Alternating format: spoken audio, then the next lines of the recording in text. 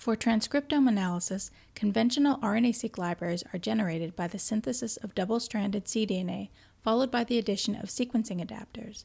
This unstranded method of library construction does not retain information on the direction of transcription. Several methods of library construction are available that retain strand-specific information. Strand-specific data is more complex, adding time to the RNA-seq analysis, so choosing the method of library construction is dependent upon circumstances such as the characteristics of an organism's genome. For stranded libraries, only one strand from the cDNA synthesis is sequenced, which retains directionality and allows the transcripts to be mapped back to the reference genome in a strand-specific manner. This is advantageous for differentiating between and quantifying sense and antisense transcription, as well as resolving overlapping features in the genome, which is crucial in organisms with small genomes where space is at a premium and many genes overlap.